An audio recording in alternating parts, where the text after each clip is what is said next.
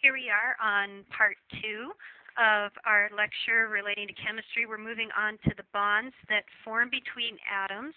And when two or more atoms get together to form a bond, they form what's called a molecule. So let's take a look at, there we go, some of the things that we need to discuss related to molecules. And the first thing is we need to know that, again, when two or more atoms share electrons, we have a molecule. And molecules are the smallest form of a compound. So go back and think of our previous lecture. I said atoms were the smallest components of a element, and molecules are the smallest portions of compound. Now, sometimes you can get what are called diatomic molecules, which di means two, atomic means atom. Diatomic molecules, for example, two hydrogen atoms bonded together is a diatomic molecule. Two atoms of oxygen bonded together is another example of a diatomic molecule. You can get a lot more complex molecules, such as this carbon here, which is bonded to 4 separate hydrogen atoms.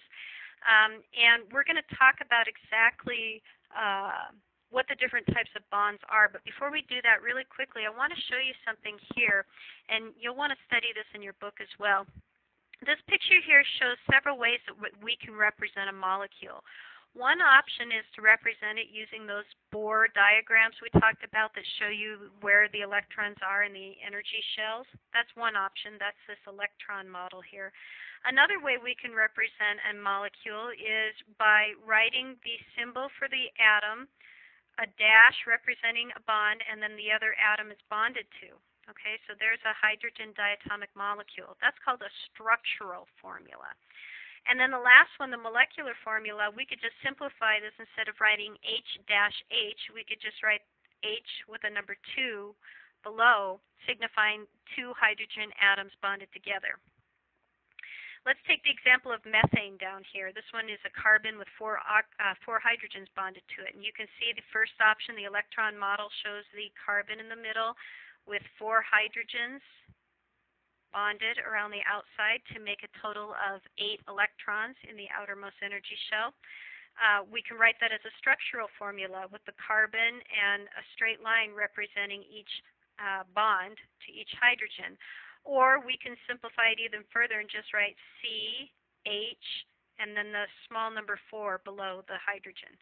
That represents or means that there are 4 hydrogens and 1 carbon all bonded together to make a molecule of methane. Two other types of models you'll hear talked about sometimes are the ball and stick model. This is where you use little balls and tiny sticks, and you can actually make your own three-dimensional models of atoms. And then there's this thing called a space-filling model, which is more of a realistic representation of where the electrons are orbiting around the nucleus of an atom in the space that these take up. Now, on the next couple of slides, we're going to be talking about the different types of bonds that can form between two atoms.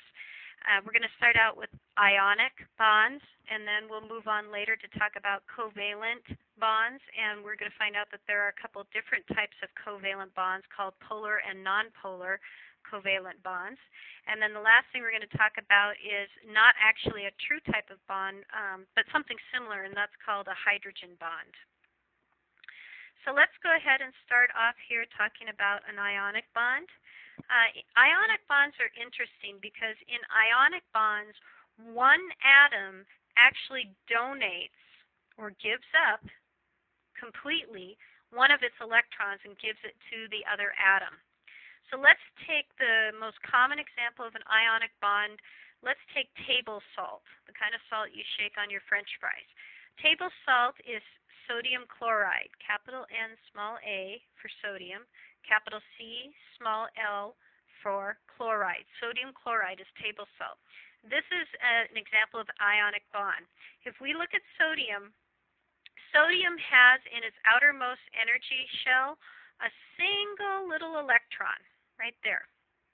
By comparison, chlorine in its outermost energy shell has 1, 2, 3, 4, 5, 6, 7 electrons. Now, if we go back and remember the octet rule, you remember that an energy shell is happiest when it has 8 electrons. So for chlorine here, in order to get to a point where it's stable, it needs 1 more electron. For sodium over here, sodium has a couple of options. One option is it could somehow try to find a way to gather up 7 electrons from somewhere else and fill up its outermost energy shell. That would be kind of a tough feat. Okay.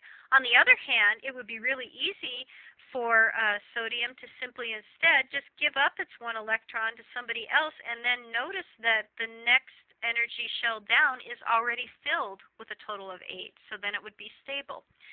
So for sodium, it's very easy for it to give up its 1 electron, and chlorine takes that 1 electron, and both are happy. Now both have outermost energy shells that have a total of 8 electrons. So again, when one atom completely donates an electron, gives its electron away to another atom, that forms an ionic bond. Now you will notice here with sodium, remember I told you that always in the unbonded atom, you will have the exact same number of protons and electrons so that they balance each other out and you have a 0 net charge. If this sodium atom gives up one of its negatively charged electrons, well, it still has all of its positively charged protons in the middle. So overall, it's now going to have 1 more positively charged proton than it does negatively charged electrons to balance it out. And so overall, sodium, after it gives away its 1 electron, is now going to have a 1 positive charge. Chlorine, on the other hand, has just taken on an extra electron, but it didn't take on any extra protons. So it has 1 more electron than it would in its natural state. Therefore, overall, it now has a 1 negative charge. And here you can see how we've represented that down here. We've got a positive sign on the sodium here showing that it's short 1 electron. We have a negative sign here on the chlorine, the chloride ion, showing that it has gained an extra electron. Okay. Now, what causes them to bond or form to bond with each other, the ionic bond part, is simply that the positive charge of the sodium is attracted to the negative charge of the chlorine, and they will hang out in proximity to each other because opposite charges attract each other. Okay, so that's an ionic bond. Now let's compare that to what's called a covalent bond.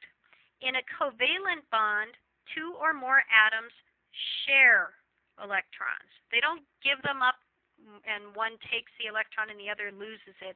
Instead, they share electrons. And this is a far more common scenario that we see. Now let's take a look here. If we had 2 hydrogen atoms, as you see here, hydrogen has 1 proton, and then it has 1 electron orbiting around it. And if we take another hydrogen atom, here's its 1 proton, here's its 1 electron orbiting around it. Remember, in the first energy shell, you can have only a total of 2 electrons. So each of these atoms here just needs 1 more electron, and it will have a full energy shell and be stable. Well, an easy way to do that is for these 2 to simply share their electron with each other so that they have a filled energy shell in essence. Okay? That's called a single covalent bond. Now, if we shared 4 electrons, if each atom had 2, so let's take oxygen here. In oxygen, we've got in the outermost energy shell 1, 2, 3, 4, 5, 6. Okay, 1, 2, 3, 4, 5, 6 in the outermost energy shell.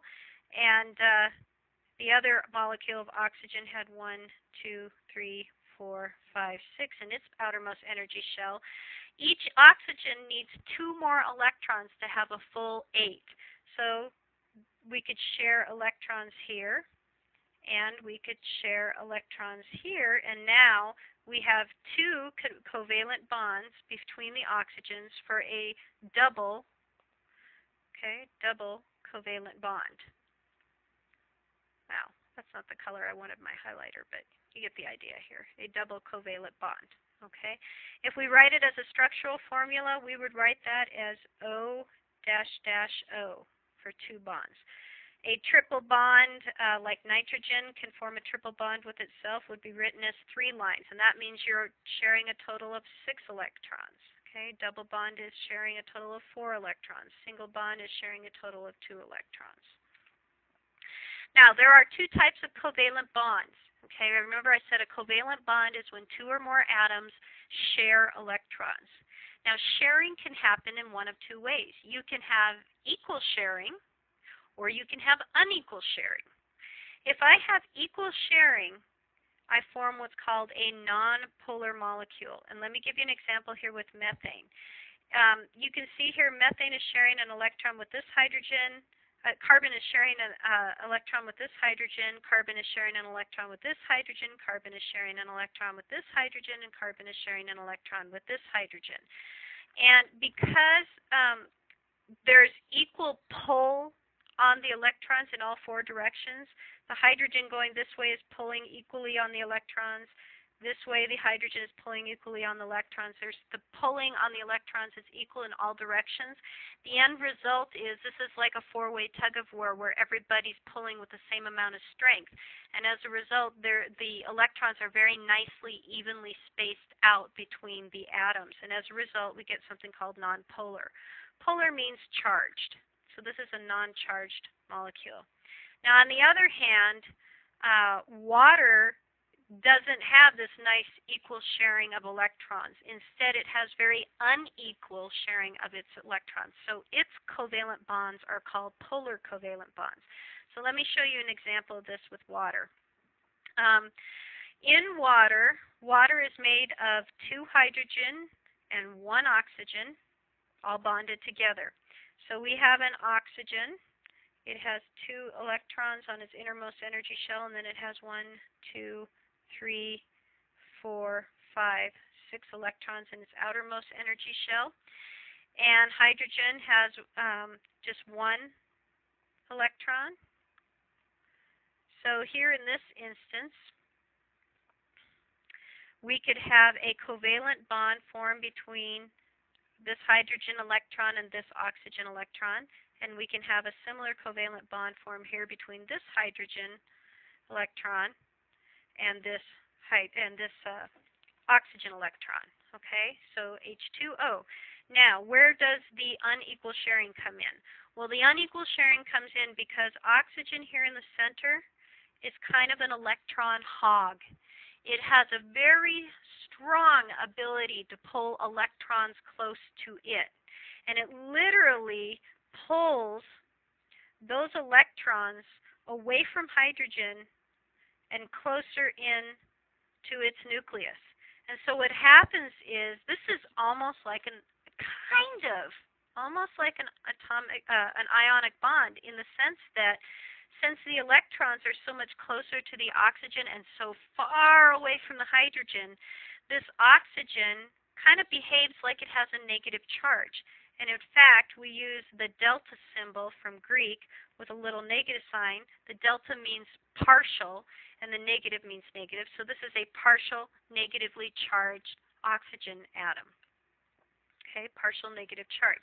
At the same time, if we look at this hydrogen over here, it still has its 1 proton in the center, but its electron has been pulled way far away from it.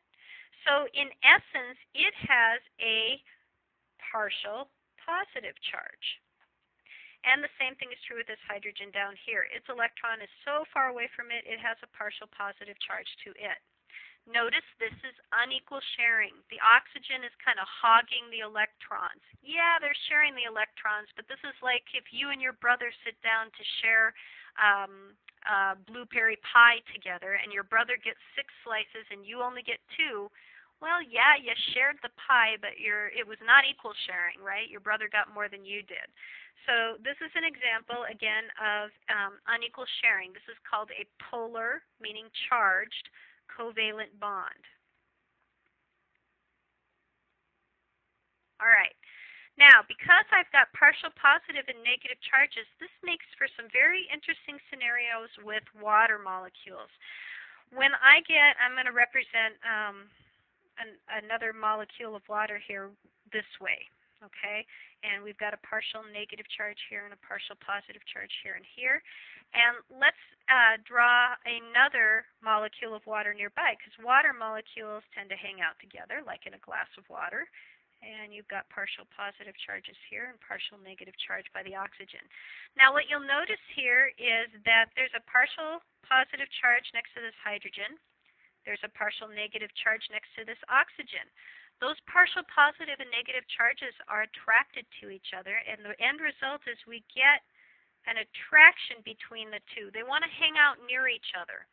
And as a result, this hanging out near each other isn't a true bond because there is no sharing of electrons, but it is a type of bond called a hydrogen bond. Oops. A hydrogen bond. Okay, so a hydrogen bond is not a true bond because there is no sharing of electrons. However, it is a type of bond in the sense that it holds two molecules close to each other because of these attraction between the partial positive and negative charges of the polar covalent molecules. Now, a water molecule can have hydrogen bonds with up to 6 other water molecules surrounding it. So you can draw a pretty complex arrangement here of hydrogens attracted to oxygens, and et cetera, between different molecules. It turns out that these hydrogen bonds that form in water are absolutely critical for why water behaves the way it does in many scenarios. And that's going to be the topic of our next part of this lecture, where we look at the properties of water. See you there.